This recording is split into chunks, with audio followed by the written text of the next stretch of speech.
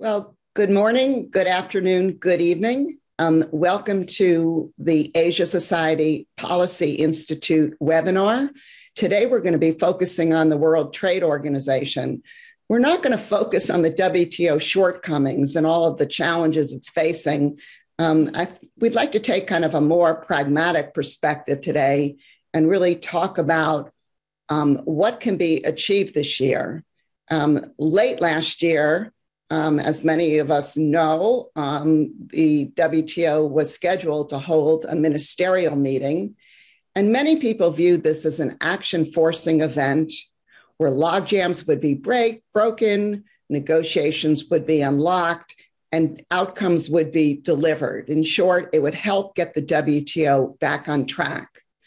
Unfortunately, the ministerial was postponed, and it's yet to be rescheduled. And it's kind of thrown a curveball at efforts to advance negotiations. But Director General Ngozi has been very clear in urging members not to take a break and basically move quickly and boldly to move issues forward and make progress even without a ministerial meeting. So today we're going to explore the following questions. Where does that leave the WTO, and what are the prospects for making substantive progress and finishing outcomes in negotiations without a meeting of the ministers? There's a long list of issues, including fisheries subsidies, responses to the pandemic, non-market economy issues, agriculture, e-commerce, industrial subsidies, dispute settlement, environment, and the list goes on and on. We have a great lineup of speakers today to address these questions and really offer their perspectives on what needs to get done, what can get done, what should get done, and how we go about doing it. And I'm honored to kick off the program today with Deputy Director General Angela Ellard of the WTO, and she'll be followed by a discussion by a group of panelists. Now, Angela, in many respects, particularly for the US audience, she really doesn't need an introduction. Anyone who's worked on trade has crossed her path and has been so impressed with her. She's probably one, if not the most respected and revered trade experts in Washington. And she joined the WTO last spring as one of the 4 deputy director generals. During her longtime career in Capitol Hill and the Ways and Means Committee, she drafted and built support for all major trade legislation, and really doing it with what I would call grace, grit, and skill. So welcome, Angela. We're thrilled to have you join us. We're going to start with a conversation between us, but I would encourage our viewers to type in any questions into the Q&A box at the bottom of the screen, and we'll try to get to those as well. So, Angela, let's start. We're now about 2 months from the scheduled WTO ministerial meeting. There have been a number of meetings in Geneva, and I understand the General Counsel is going to hold the meeting, or is holding a meeting as we speak. What's your take on the state of play in Geneva? Is progress being made? And if so, on which issues? Well, first of all, Wendy, hello. Great to see you. And such a kind, gracious introduction coming from someone I admire so much as well, and the contributions that you've made to trade policy and that you continue to make in your new role. So thanks for having me here today. So yes, the postponement of the ministerial meeting in November was really quite. It was very frustrating. We all hated to do it, but we knew we needed to do it. And it was one area where we actually got unanimity from our members about the need to postpone. Clearly, the Omicron situation had just begun. Travel restrictions were in place, and it was impossible for many to travel to make it there. So we had to postpone. But that doesn't mean the work has stopped. And in fact, we're doing everything possible to maintain the momentum and to increase the momentum and to get us to the point where ministers can make decisions. But it's because of the pandemic, because of the tremendous uncertainty created by the pandemic, it's no longer business as usual. I mean, it obviously hasn't been business as usual for the last 2 years, but I thought we had reached a point in late November where we were adapting to the new normal. We were ready to hold an in-person meeting, and then the bottom fell out. So I think that the unpredictability of this pandemic is something that we have to keep in mind, both in terms of policy choices, but also in terms of the process of what we do, which brings us to the question that you raise, which is what's happening in Geneva? What's the mood? What is the sense of what can happen?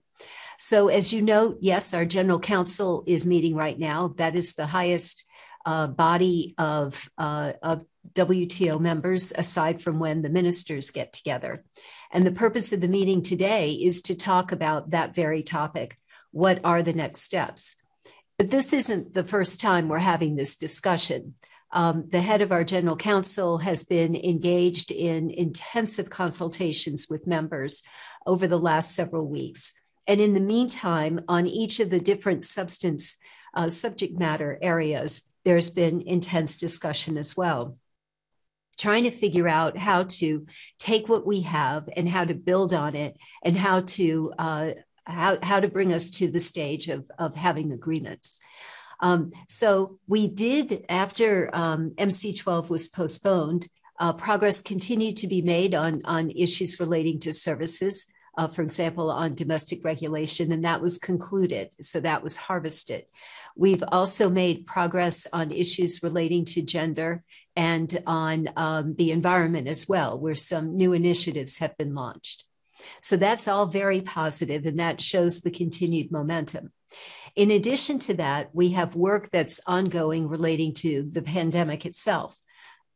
Two streams of work, one relating to intellectual property and the intellectual property treatment of vaccines, as well as other elements such as diagnostics and therapeutics. Those are questions that many of our members have brought to the table. We also have negotiations ongoing with respect to intellectual property.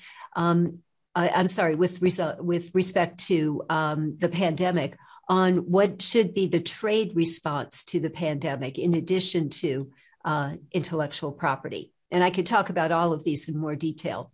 We also have a stream of work relating to fisheries subsidies, where the chair of those negotiations has been engaged, again, in intensive consultation, and will be calling for meetings of different configurations of members to try to sort through some of the remaining issues. On fish, we had made tremendous progress here in Geneva with the help of officials from capitals who had come to Geneva or who were participating virtually to get work done.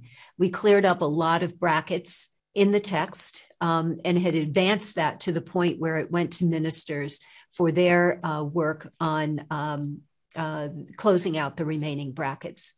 We have other issues too, relating to agriculture, for example, which has been quite difficult, and a text that has been circulated by that chair and continued consultations as well. So I can dig into any of these in more detail, but that kind of gives you a sense of what we've been working on here. I think there is very strong momentum. I think there's a desire by our membership to try to accomplish as much as possible and to tee up issues to consider for reform, how to reform the organization through various means in all three of its functions: negotiations, monitoring, and dispute settlement. But I'll leave it at that, and then we can explore different issues in more detail. Okay, so maybe we can start with fish subsidies. There's no easy issues here. On fish, the negotiation, now that I understand, has probably been underway for about 20 years. Progress is being made. But I noted that when Ambassador Tai recently talked about these negotiations, she stressed the need for an ambitious outcome and not just kind of locking in the status quo. Can you comment on maybe her comments and maybe share with us what are the remaining sticking points? Is it mostly about just locking in the status quo? And how significant is this kind of developed country divide on this negotiation? Is this really holding up, the final outcome on this negotiation? Well, like you said, nothing is easy. And when I started here in Geneva in June, the negotiations have been going on for 20 years. A lot of progress had been made. There was a text that our chair had put on the table to reflect the things that members had been telling him. And then that text advanced. So more and more progress made, brackets removed, approaches determined in many key areas. So that was very good to see, culminating in the last text that he put on the table in November. And keep in mind that this text isn't his ideas about what the text should look like. It is a text that reflects what members have been saying. And it's also the product of small group meetings in which key members on particular issues would get together to try to hammer something out that then they would turn to sell to the broader membership, which has been a very constructive way to go about doing this. So to your question about ambition, that's really the heart of this. There really, I don't think, is much interest in merely codifying what exists now, maintaining the status quo and saying what you do right now today is good and you just can't go above it, but you can maintain what you're doing so now. You can't become more restrictive. Right. The idea is to try to put some disciplines on this. And there's a very simple reason why. When these negotiations began 20 years ago, the level of overfished species was, basically about 30%. Now, by some measures, it's over 50%. So the problem is getting worse. So maintaining the status quo isn't the solution. And this isn't just, yes, it's about the fish, of course, but it's got broader implications environmentally, economically. So many people their livelihoods depend on fishing, either in terms of eating it or further, work done to it, manufacturing in the manufacturing sector, and of course the jobs that we see because of fish. So this is a very, very important issue, and it's got a lot of environmental implications as well. If we can't do this, it's not a good sign about the WTO if members can't come together here. So the effort is to do something meaningful. What are the key issues, you ask, that remain? Yes, the question of how we deal with developing countries and so-called special and differential treatment, as we call it, for developing countries. Should they be treated the same? Should they follow the same rules? Should they have more time? Should they be given additional flexibilities? Those are all key questions. And in addition to that, should there be technical assistance and capacity building to help developing countries to undertake the disciplines that are in the agreement? So all of these are very much at the forefront. This is one of the biggest questions that members are addressing in the context of the negotiations. Yeah, but there are other issues as well. I've heard people refer to this negotiation kind of as the litmus test for the WTO, that if it fails here, then this really doesn't speak well for the organization. So it's so important, that progress be made. Exactly. Litmus test is a pretty tough phrase. But I think that a lot of members, certainly observers, critics, are looking at this to see. I mean, fish has its own particular issues that are unique. So in a way, it is a sign whether we can resolve these issues. It's a sign as to whether members can do this in other areas, but it is unique at the same time. Yeah. Maybe we can turn to the pandemic response. And as you said, that members are working on the trade response to the pandemic. Well, the pandemic's been underway now for about 2 years. And the WTO just seems to be behind the curve on this, and that countries have put in a lot of export restrictions and other restrictions. And of course, there's a TRIPS waiver issue. This seems to be a priority issue. But what's holding up just being able to, I understand the TRIPS waiver issue, maybe we'll take that separately, but in terms of a pandemic response, addressing kind of the trade facilitation, the export restriction, and the other aspects, what's holding up that work? Or is it all just tied up with the TRIPS waiver issue, which is so controversial? Yeah, well, the TRIPS waiver issue is controversial, but there is this other stream of work, which actually has been quite productive. It's interesting to see. I mean, first of all, members had to understand what was out there in terms of what are the supply chain bottlenecks, for example, what are the restrictions that governments may put on the table. Those are all things that had to be analyzed. So the WTO did a lot of work to show what various policy choices are out there, trying to figure out, for example, what are the tariffs for all the products that are used to make vaccines. That sounds easy, but it's not actually. It's dozens and dozens, hundreds of products. And if you break down those products further to their components. And how many tariff lines, right? And how many tariff lines, exactly. But that's very concrete information that governments can use then to decide, oh, I see, if I keep a high tariff on this product, it's going to have this impact on me.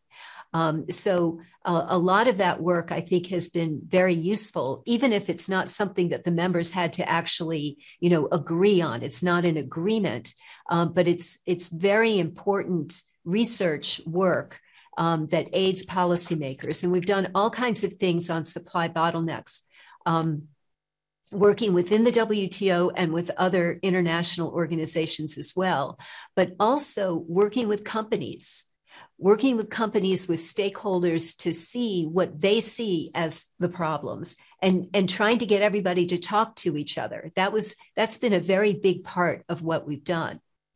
And identifying things like export restrictions, that has been a big factor.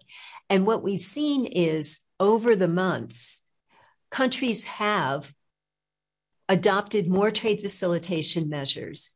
I think some of them have started to have second thoughts about some of the barriers that have been imposed. Now, maybe a lot of it is just because the conditions changed and the initial shortages perhaps aren't as acute as they were.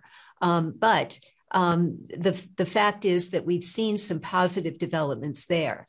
Now, we're trying to capture all this together in what we call the Walker process. Ambassador David Walker from New Zealand, a former ambassador from New Zealand now at this point, he retired last month. But his work to try to put together the elements of an understanding among members has been quite productive. But one of the beauties of this kind of work is that countries can work unilaterally. Once they have information, they can operate unilaterally to reduce barriers because it's to their benefit. That's one of the advantages of trade facilitation, that you don't do it for others, you really do it for yourself. And so we've seen a lot of progress on that front. Interesting. Okay, let's turn to another topic. Just this past December, China's 20th anniversary of WTO accession occurred. There's been a lot of discussion in Washington and in other capitals in the world regarding whether WTO rules really address the types of unique Chinese trade practices which involve the state, increasingly involve more and more a role for the state sector. Specifically on the issue of industrial subsidies, is there any progress being made either with respect, and I know the US had put a proposal with other countries on the table a couple of years ago about notification. Is there any progress being made on just, working with other organizations to really bolster the, the information base, and any prospects for negotiation in this tricky area? Well, I would say here there has been a lot of work. In fact, we've been working very closely with the other key economic international organizations to assess the state of subsidies and who's offering them, what do they look like, what kinds of effects do they have. And this work is well advanced. Which organizations? We're working with the World Bank, with the OECD and the IMF, as well as, of course, the WTO, really the WTO taking the lead on this because the disciplines are within our jurisdiction. So the first part of any discussion of subsidies has to be to figure out what they are, to do the research and get the information. Simon, who's on the panel next, I know has done a lot of work on this, so definitely appreciate that. And we're doing our work internally and with these other organizations to try to lay this out. Now, the WTO is a member-driven organization, so any effort then to take it to the next step, to negotiate, to decide whether to negotiate, what are the parameters for the negotiation? That is member-driven, so the members need to decide that. But I think there's an understanding among members that the first step is to have the facts. And there are a lot of political dynamics about this. You mentioned, Wendy, the way you described it, perhaps from a US perspective, focusing on subsidies by China. Other WTO members look at it in different ways. Certainly, it can relate to the issue of non-market economies. It can also relate to the question of the pandemic and pandemic responses through stimulus. It can also relate to issues relating to tariffs and retaliation. So there's a lot out there, I think, that has to be assessed, and a lot of progress on this. But fundamentally, the next steps in taking this work and trying to figure out where we go next is up to the members. But I sense from a lot of those I've talked to some real interest from different perspectives, not necessarily seeing eye to eye on what it is we're talking about, but definitely an interest in doing this. And as you mentioned a minute or two ago, I think for many, and I know that many in this audience are U.S. based, the question of how to look at this is very, very tightly wound to the question of WTO reform, as you point out. Yeah. Now, each of these issues has really, they have their own complexity. Maybe we can move to another issue that's come up in the Q&A box, one that you won't be surprised I'm going to raise, and that is the issue of dispute settlement. I mean, you probably know better than anyone, Washington's concerns about the dispute settlement mechanism and what led, USTR over time not to approve new appellate body judges. But looking ahead in 2022, do you think there's any prospect for reviving and improving the dispute settlement mechanism? I do. I think that progress is being made, maybe not as quickly as some would want, but I think there is more of a dialogue than there was in the past. Today, for example, we had a meeting of the dispute settlement body this morning, and there was an extensive discussion, as there is at every DSB meeting once a month, on this topic, with many, many countries speaking about the need to get this issue resolved. I think, you can look at this from a variety of perspectives. I think that the U.S., just to frame what the U.S. has been saying and what the U.S. said today, is that its position has been clear for many years across many administrations, and that it believes that the appellate body has gone beyond its mandate in so many ways, both procedurally and substantively, to ill effect. The position, I think, by many other members is that at first, an unwillingness to even talk about the issue. I think now there is more of a sense that there has been a problem, and it has become one of the key issues in terms of reform that is adopted. So we see the dialogue shifting now from saying, no, there is no problem, to, yes, there has been a problem with the appellate body, and let's figure out what the next steps are.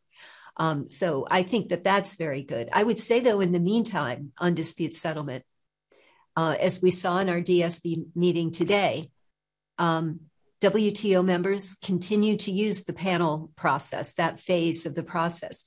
Cases are still being brought. We had a case during the last dispute settlement body meeting on ripe olives from Spain, in which the United States actually agreed to adopt the panel report instead of appealing it. And of course, because there is no appellate body, the action of appeal would have, as we say, you appeal into the void, and it means that nothing happens. But the U.S. has actually agreed to adopt that panel report. So that does move forward. We have other efforts as well, where parties are discussing between themselves particular disputes after a panel or before a panel has started, in an effort to try to find a resolution, calling on the good offices, for example, of the chair of the DSB or other key ambassadors to help arbitrate between them. So there are efforts underway to try to resolve disputes very creatively, I think, and that gives me a lot of hope for resolving this issue. I mean, that's good to know, because people's impression is that, everything's that the whole dispute settlement mechanism is broken, and the Geneva is no longer kind of a venue for resolving disputes. So thanks for that input. We've got a number of questions on e-commerce negotiations, where I know the co-conveners keep talking about how progress is being made, which is heartening. On the other hand, the fact that there are no disciplines in the WTO on e-commerce, which is just such an important and growing part of trade, is a little disappointing. Do you think in 2022 we might see a successful conclusion of these negotiations, or do you think the differences, particularly on data between China and the U.S. and the EU, and between other parties, is just going to prevent a successful outcome for these talks? Right. Yeah. Well, I'd say establishing rules on digital trade is one of the key areas where the WTO needs to evolve to meet the times, considering how much trade is conducted on digital platforms, considering as well the fact that during the pandemic, if anything, that's increased tremendously. So these rules are very relevant. They are also relevant to questions like privacy and cross-border data flows, and localization of servers. All of these issues are very important in the context of this of this negotiation. Now, I should point out, I know you know this, but others may not, that this negotiation in the context of the WTO is actually a plurilateral negotiation. So the nature of the negotiation is a bit different than our usual multilateral negotiation. So the distinction is that we have kind of a coalition of the willing who come together to negotiate this. But it really does involve a lot of the key players. Of course, the United States, also the EU, also China, many other countries, Singapore, Australia, Japan, who've been very strong leaders in this particular negotiation. So I think that there is, because I guess the way I'd put it is that if you're participating in this negotiation, you've self-selected to be there. So I think that is a good sign. The issues are complex. In the meantime, we're seeing some of our WTO members working bilaterally to try to find solutions that can be examples for a larger agreement. And then, you would hope that you move from plurilateral at some point to something that's more multilateral. But it does raise questions, too, that we hear from developing countries about the digital divide. And we do have a work program on e-commerce that is intended to try to address the digital divide. And there's, a healthy debate as to whether that divide exists or not among our members that they often speak about. There's also the question of the moratorium on the on tariffs on the transmission of e-commerce. That moratorium is in place, but it expires at the end of once the ministerial meeting is finished. So that's another discussion, another intense negotiation that's been ongoing too. So we see this being played out in a variety of ways. Right now, plurilateral in particular on the e-commerce negotiations. And I have to say, some of our developing country members believe that the WTO should not be in the business of conducting plurilateral negotiations. So that's been part of the debate too. So it's fascinating to see, but this is just such a critical area, and I think so many of our members are really committed to getting it right. Yeah, I know there are webinars that just focus on the question of plurilaterals. Are they the path forward? I, for one, think they are, and particularly they're needed if the WTO is going to remain relevant. We're at our witching hour. I did want to ask you just one kind of softball question, and then we'll let you leave. And that is, like, through the years, you visited Geneva.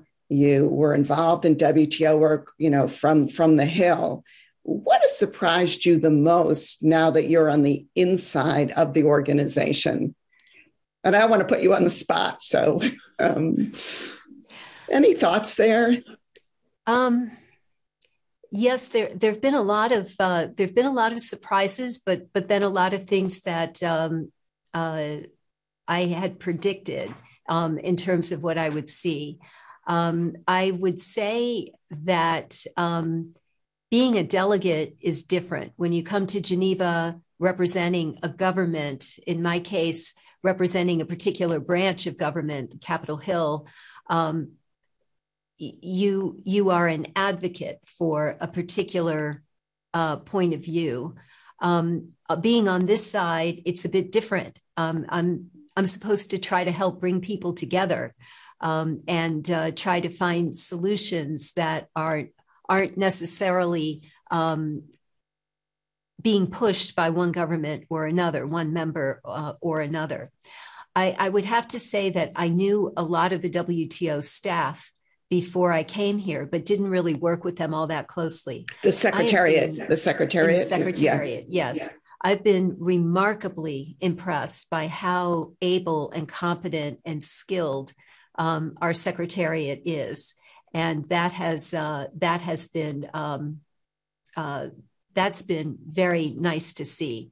The last thing that I would say is that, of course, we're under new leadership with the new Director General, and she has brought a particular brand of not just freshness, but really pushing everything in terms of saying, just because something's been done before, if anything, that may be an argument as to why not to do it, because things haven't worked in the past. And I think continually breaking the mold and forcing people to think outside the box is, kind of a trite term, but she really has forced that discussion among members and among the staff within the Secretariat. And that's been very healthy, I think. And she started by acknowledging the need for reform. More than acknowledging it, she ran on it.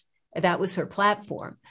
So I think that's been very good to see. And it's been the thing for me that's really changed between when I came here before, so many times over so many years, going back so many directors general to now. Yeah, and I think one of the best decisions she made was bringing you on board. Thank you. And I would also just say that, you talk about your, the new role you're playing, not as an advocate, but as someone trying to find common ground.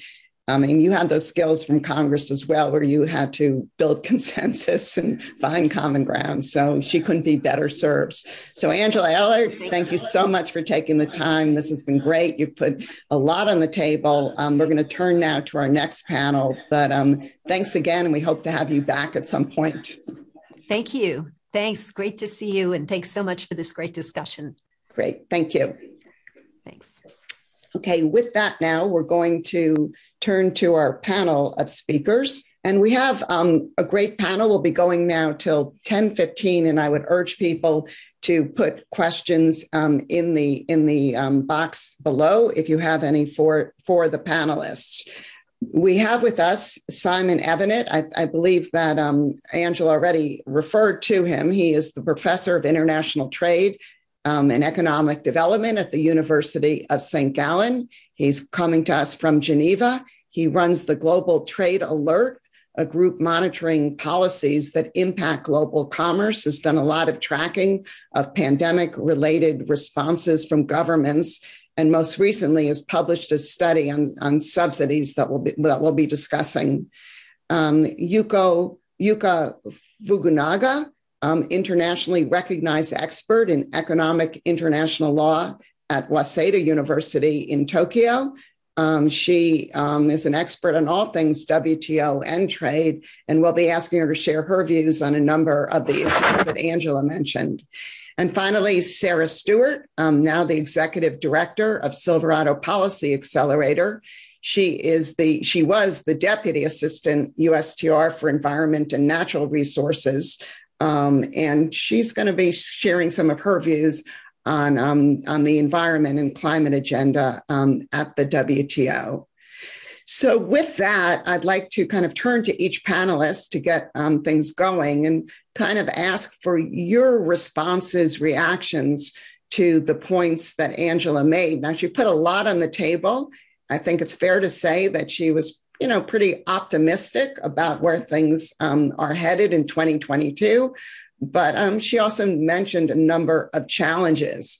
So maybe we can just I can turn to each of you and just ask you a few minutes. What stood out for you? What did you agree with? What did you disagree with? Or how would you characterize the state of play in the WTO and the prospects for tangible deliverables in 2022?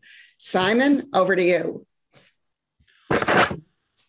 I too are pretty optimistic, at least I think at this part of the year, but any sensible assessment has to recognize that there's a possibility of some real serious downside scenarios. Imagine what would happen if the e-commerce moratorium on customs duties was not renewed. I mean, this would be, I think, a major step backwards. And again, imagine what would happen if we can't conclude fisheries. Now, this really is, you used the phrase litmus test. I've been using that phrase in a similar way for this issue. It really is. I stole it from you. utterly embarrassing if the WTO can't get there. No, if you want to be optimistic, I think maybe what we have to do is to start thinking about these issues. Will the diplomats start thinking about these issues in more, how can I put it, separated boxes? I mean, the more that these issues bleed together, the more problems we have. So if you start thinking about the forced labor issue in fisheries as a litmus test for where WTO rules are going in the future on trade and development, then we get into trouble. So I think if the thing to look for, I think, is whether ambassadors are taking these pieces bite by bite, breaking them up and getting them done, or whether people are just grandstanding and making all sorts of unwarranted connections across topics. In some ways, just to follow up on that, that's a really different mindset than the mindset of rounds that have characterized the WTO and GATT for years and years. So now we're talking about kind of silos. Is that what you're saying, that we've moved on from rounds and we need to really think issues, issue by issue? I think let's just put it this way. If at the end of this year we look back and say this was a good year for the WTO, it's probably because a lot of these issues have been dealt with one at a time and not connected too much with one another. So think of it as separate tracks as opposed to rounds. Got it. Yuka, over to you. What stood out for you in terms of what Angela said or didn't say? Thank you. First of all, thank you very much for the kind introduction to this event. I'm very honored to be part of it. And since I'm from Japan, I'm going to speak from a Japanese perspective. And from a Japanese perspective, the proper functioning of the WTO is critical. And for Japan, the WTO has been at the core of Japan's economic diplomacy. So from that point of view, the U.S. engagement in the WTO is essential. And I think I'm kind of encouraged by Deputy Director General's observation that there is some silver lining, and especially in the context of dispute settlement, she says some positive development on that front. So I hope the momentum will be maintained despite the postponement of MC12. And in terms of the continuing momentum, I'd like to mention maybe one or two issues. One is related to the substance.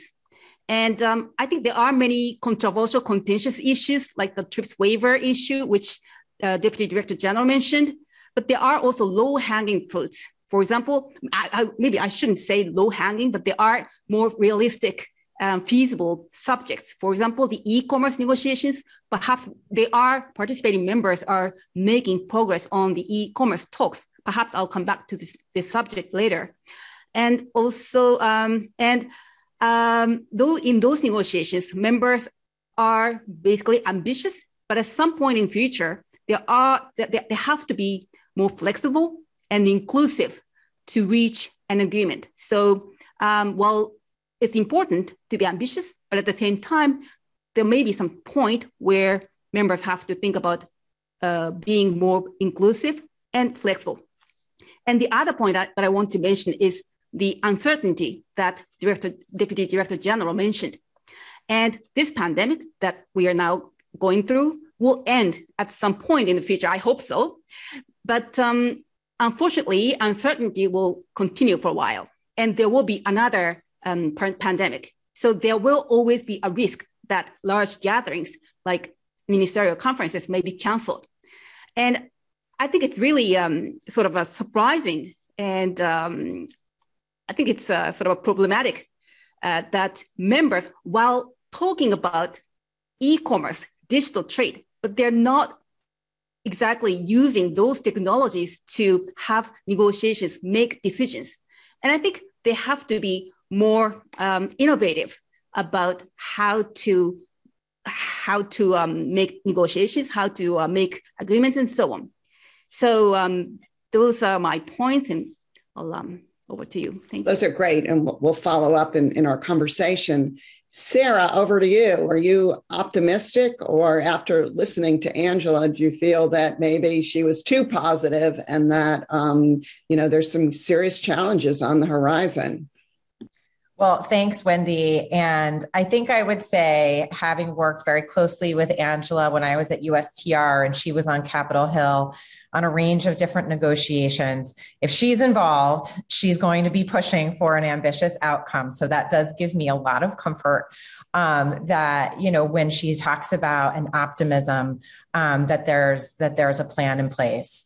I was also really encouraged to hear her speaking about environment issues. This has been an area that has been basically the core of, my career over the last 15 years, in addition to broader trade issues. And, I can remember a time when trying to get trade and environment issues linked up was, seemingly impossible. I think we've come a really long way there.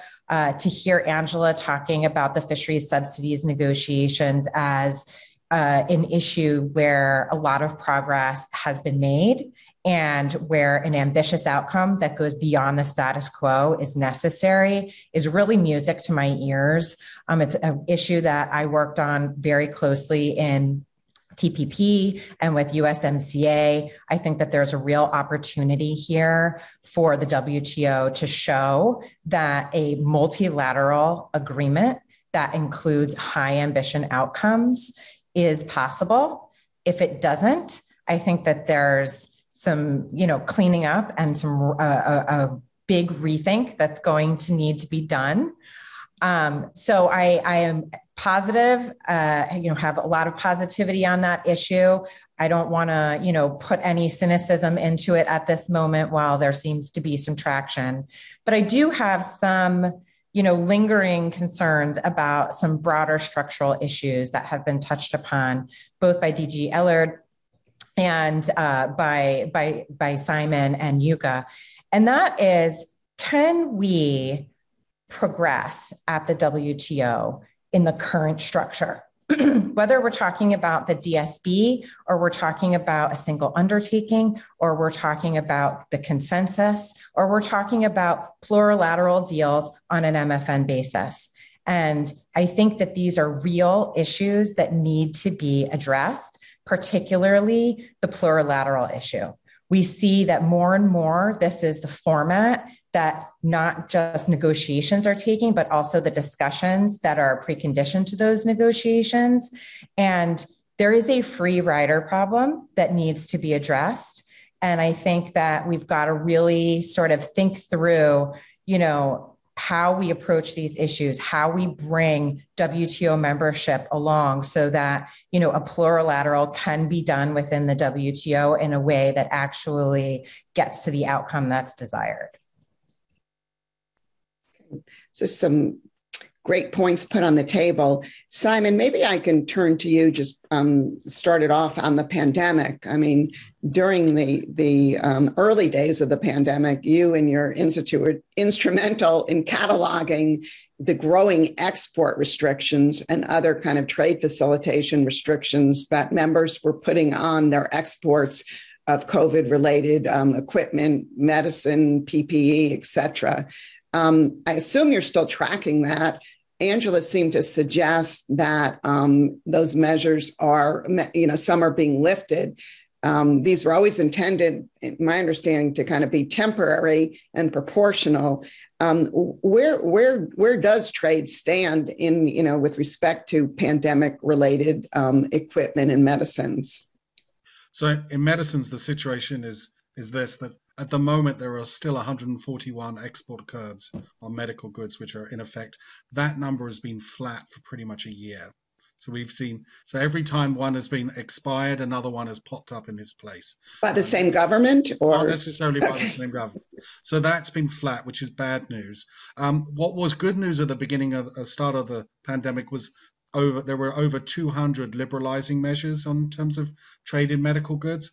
The bad news recently is about 35 of those liberalizing measures were unwound at the beginning of the year, so they expired. And this very quiet move is a restrictive policy there. And I think this goes to Angela's point. The Walker process was the opportunity to try and lock in a lot of that liberalization and get governments to at least commit to review the export curbs that they put in place, so that temporary means temporary. And that's really, I hope that issue gets taken up again in 2022, but that still seems to me to be one way we can make progress. But do you think it's realistic to have an outcome on a pandemic response without an accompanied agreement on the TRIPS waiver? No, that will be difficult. I think what I would say on the TRIPS waiver is that such is the expectation about the production of vaccines in this year, that even the World Health Organization and others are talking about the issue becoming not about the lack of production, but actually the distribution of vaccines. So I think the salience of the TRIPS waiver issue as a way of boosting production, this is going to diminish this year as the world produces 1.5 to 2 billion vaccines a month. So that might change the dynamic as well, but it has become a flashpoint, as you well know. Yeah, of course. Maybe we can turn briefly to the recent report that you issued on subsidies. I was really stunned by your results in that I think you can remind me of the number, but there were thousands or over 1,000 subsidies that you identified, and not only subsidies that have been applied by China, but the US, the EU, and China all seem to be kind of in the game big time. Can you share with us kind of what you found and how does this, how could this figure into the WTO trying to, cope or address this emerging issue of concern and really distortion for the international trading system? Sure. So what we did was to try and find as much information from official sources on subsidies awarded by the Chinese, the EU, and the United States. So you didn't rely on WTO notifications? We didn't do anything on notifications. We actually dug into the details of what governments publish or what firms declare in terms of the subsidies they've received. We documented, since the global financial crisis, over 18,000 of them. In the 3 jurisdictions. Each jurisdiction had issued and awarded at least 5,000 subsidies. 18,000 total. In total. So okay. This data trove is available on the web, on the Global Trade Alert website, and people are downloading it like crazy from what I can see. We then mapped out how much trade is covered by all of these subsidies. We estimate conservatively that these 3 jurisdiction subsidies cover about 62% of world trade when you take account of export incentives and inducements, not just subsidies to import competing firms. So this is a global problem, and it's a problem that each of the 3 jurisdictions have. This point, I think, is important because it helps us shift the discussion about just pointing the finger at China, a strategy which I would argue has not really helped bring the Chinese to the table, to one where maybe we can have a bit of a balanced discussion about how we can take the edge off the subsidy problem that all 3 jurisdictions have. And it's my understanding, and Angela intimated as much as well, she's picked up on the same things that I have, that there is more and more interest in Geneva on what could probably be called an informal policy dialogue, talks about talks. And that really does need to be evidence driven, and we intend on continuing to contribute to that. And China seems to be showing signs of maybe being more open to these discussions. I know just, Xi Jinping at the recent Shanghai Import Expo talking about how China would be open to negotiations on state-owned enterprises and subsidies. Is that a correct assessment, do you think? I think there is the correct assessment. There's certainly a signal of a change in willingness to talk, I think, from Beijing. The question then is, what does that amount to, in what form? This is the need for the talks about talks, which I mentioned. But I do think it's different. And the other change which has happened, Wendy, which I've seen in talking to governments, is there's sort of a recognition that the old trilateral process had run out of steam. It wasn't delivering. So we needed a new formulation. So maybe these 2 things have come at the right time, or at least conveniently timed. Yuka, if I can turn to you, you were talking about the e-commerce negotiations and how important they are, and kind of the need maybe for countries to be more flexible and pragmatic and realistic. I was wondering if you could delve more into that, particularly with respect to the issue of data, the use, application, and storage of data, where there seems to be huge gaps, between the different countries. Do you think realistically common ground can be found in that area? Well, I think first of all, digital trade, the digital economy is sort of infrastructure for the current trade, and not only developed WTO members, but also developing WTO members can benefit from the development of digital trade. So it's not just for developed countries, but of course, as you mentioned, domestic regulations are highly diverse, and countries are taking different positions on contentious issues. I think, but some e-commerce negotiation participating countries such as New Zealand, Australia, Singapore, those countries have developed some digital trade agreements outside the WTO. That kind of experience could educate other participating members, and that could help WTO members forge conversions on highly contentious matters. But I think I'm not truly optimistic about the prospect of the negotiations on those highly contentious issues. So as I mentioned earlier, I think that at some point, probably members have to be a little less ambitious, and they should sort of separate less contentious issues from contentious issues, and may have to choose to agree on just less contentious issues, and in a way give up on more contentious issues. And I think, as you know, New Zealand and Singapore has taken a modular approach when they adopted digital economy partnership agreement. And that modular approach sort of gives flexibility to digital trade negotiations, and that experience can be used in the WTO context as well.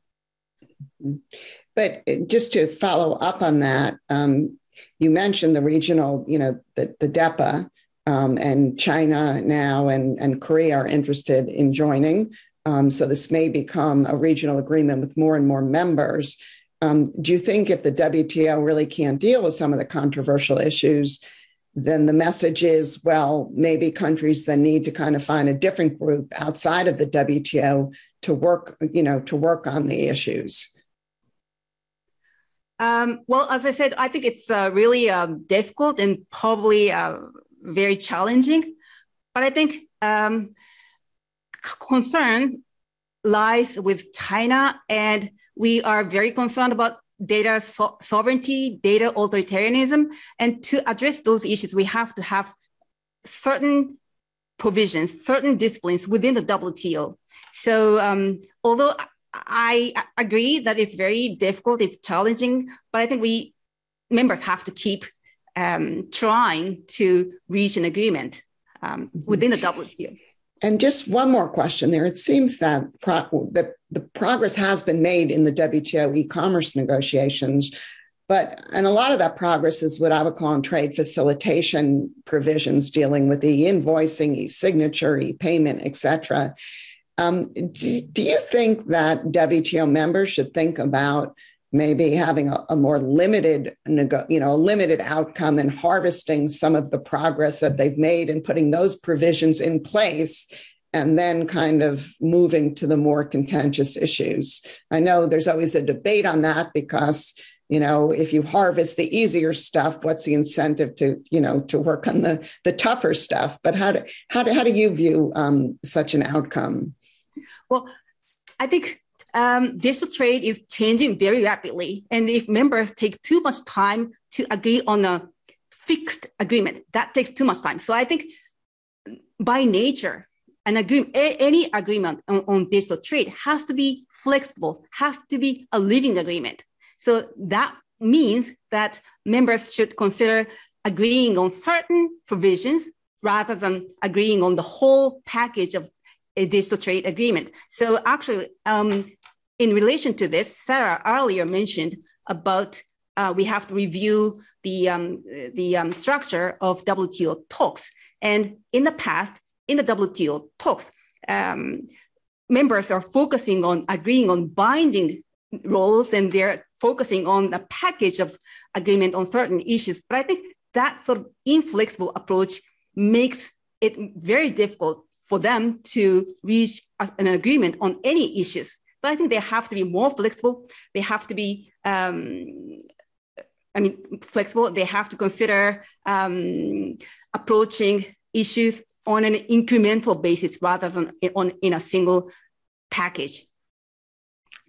Sarah, if I can turn to you, and maybe you can share with us what's going on with respect to the environmental and climate issues in Geneva. There seems to be some new initiatives on the table, including a group of countries putting forward a new initiative. You can explain what it is. But also, when you look, at the coming year, do you think there's a real opportunity for the WTO to make progress in this area? Because for me, it's like the pandemic and digital. If the WTO can't move in these areas, it's almost, it'll become increasingly irrelevant. Over to you, Sarah. Yeah, I couldn't agree more, Wendy. I mean, we're really at a crisis point when it comes to climate change, and the WTO is pretty woefully behind in its work. I think that the recent, it's called the Trade and Environment Sustainability Structured Discussions. And the acronym is TESD, notwithstanding, the mouthful that is. This was set up by a group of countries, again, a plurilateral group, so it doesn't include everybody, but it has a lot of notable members, including the full roster of countries that participated in the environmental goods agreement negotiations, some years ago. So I think that this group intends to try and take some of these issues head on and to come up with an action plan for discussions and for concrete deliverables on a range of issues. And I am very encouraged by this. I think that there's a lot of work to be done, though, and there are some challenges as well. So what we have from the TESD most recently in November is a set of 3 ministerial declarations. And again, these are all plurilateral declarations with different subsets of countries that have joined on. But I think the fact that those declarations were finalized, even as the ministerial conference was delayed, shows that there is positive and forward momentum. So one of them is on trade and environmental sustainability. This is pretty broad-based. It includes issues such as how to facilitate trade in environmental goods, how to achieve a circular economy, how to look at the trade and environmental impacts of different types of subsidies. So it's pretty comprehensive. Another of the declarations is on fossil fuel subsidy reform. And then there's a last declaration on plastics pollution and environmentally sustainable plastics trade. So, on the opportunity side of the ledger, this is a chance to really move the ball forward on issues that are critical, that are that have a, obvious trade nexus, and that need action immediately. On the challenges side, we've got to figure out how to find that right balance where this group of like-minded countries can achieve enough progress to incentivize other members to join, but without having other members join whose sole purpose is to slow roll any ambition or to tank the ambition. So that's going to be a challenge, but I think, again, that there's a lot of opportunities as well. Can you just explain this notion of declarations versus like an actual binding WTO agreement? Like, do you think this is going to be a new kind of operating procedure for the WTO? Maybe. I think that in my own experience, I think a declaration is a signal of political will. And so I think that that is basically tantamount to an instruction to capitals that we need to move the ball forward on issues, even if it's not binding or enforceable. I think that where there is a will, there is a way. And so I think that there is a path that the TESD has carved out here with these declarations. If you think about on the circular economy, for example, a lot of countries are talking about a circular economy. This is coming up in other multilateral environmental agreements. And yet, what we're really talking about here when we're talking about a circular economy is a reverse supply chain. It's about trade. And the WTO has been absent from those discussions. We need to get the WTO involved, get the membership to be thinking about how this can be defined, how we can find a path forward to commoditize, recyclable materials to get them, into trade. And that's also going to be driving outcomes on the climate. I think that there's also some opportunities through this declaration to start grappling with the environmental goods discussions again, which fell apart in 2016. But a lot of great work had been done up until that point. We're now 6 years past that. An updated, modernized view of what an environmental good is should be, one area that this platform can flesh out. And we should be looking in particular at, not just what is an environmental good, but what is an environmental good in a trade context? How will the liberalization of trade actually lead to a greater deployment of that particular good or technology? So these are the types of things that the ministers have set up in the declaration, and I think it's ripe for action. And maybe it seems these days you can't talk about the environment and trade without talking about CBAMs, carbon border adjustment mechanisms. As we all know, the EU is going straight ahead with its own policies. We know, Ngozi has kind of expressed some caution and concern that the EU is kind of out of step with other members. And she's kind of urged kind of a broader effort to arrive at an appropriate global carbon pricing involving the WTO and even other international organizations. Is that realistic?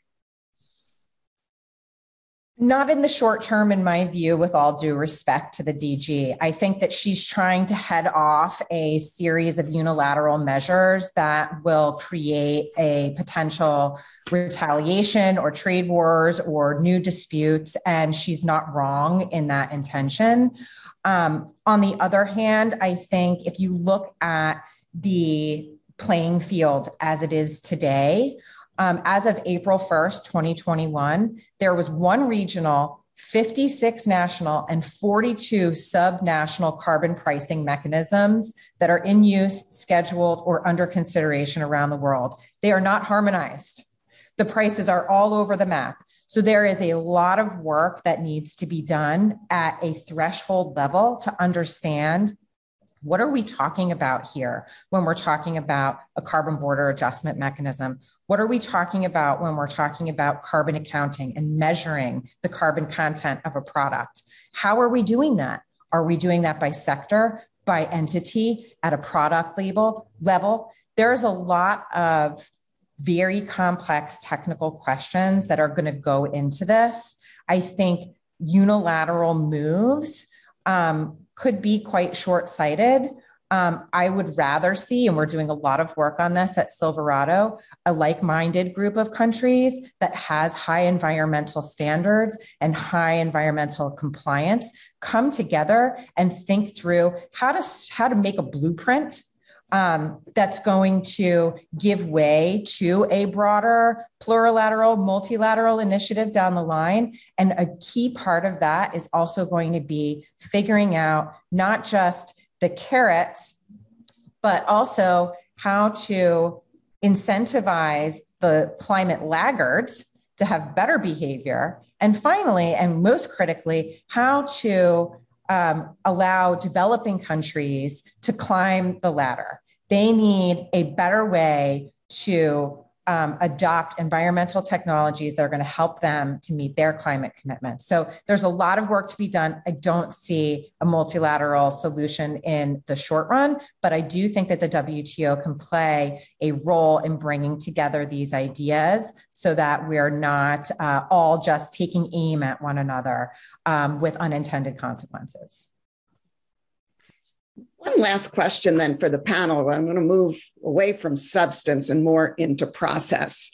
The WTO just seems to be reluctant or handicapped in terms of moving their work to more of a virtual setting, while other international organizations just seem more poised and able to do so. Is it time for the WTO to really think of new ways to work? Angela, suggested that there is thinking on this going on. If you can't get all the ministers together in person, maybe you bring small groups of ministers together virtually, for example. But, a lot of people will say, well, the WTO negotiates. We all know about negotiations. You can't close a negotiation unless they're in-person meetings.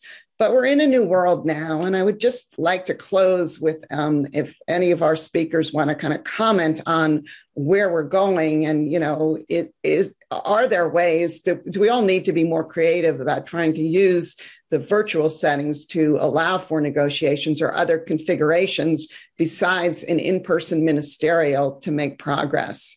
So I can go in the Simon, maybe I can turn to you first. You've probably given some thought to it and seen this firsthand in Geneva.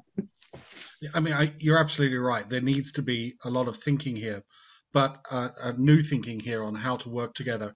But coming at a time when you've had a decade of sort of growing distrust between lots of the members of the WTO, essentially the switch to online or digital or virtual meetings, it can be just used as an excuse not to cooperate.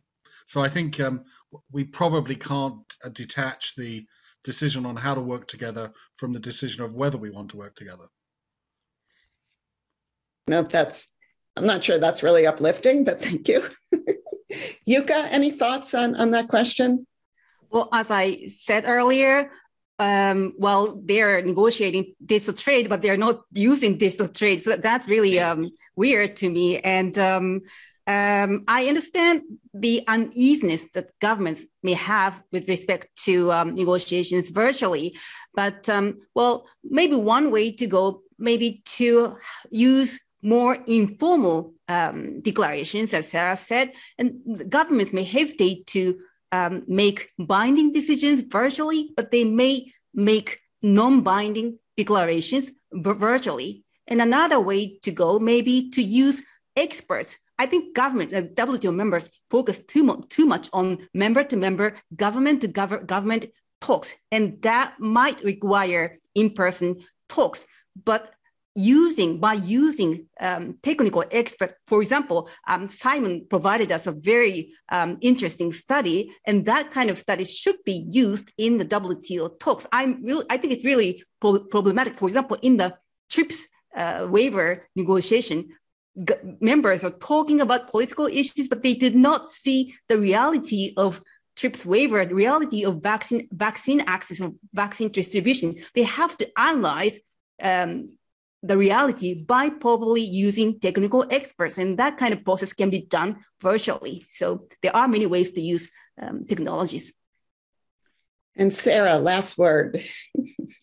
I would just say we've come a long way from, 10 years ago when we would have to build in a couple of hours of technology time to all of our DVCs when we were trying to work virtually with our foreign counterparts. I think that a lot more work can be done through technology, and I think that that's a blessing. I also think that you cannot put a price on developing personal in-person relationships and looking somebody in the eye. So I do hope that even if we do a lot more with technology, that, we don't let that in-person piece of the equation, go away completely, because that is, in my opinion, how we really do end up in the end game. Well, thanks to our panel, Simon, Yuka, and Sarah, and thanks to Deputy Director General of the WTO, Angela Ellard. I think we've had a great discussion both on substance and process.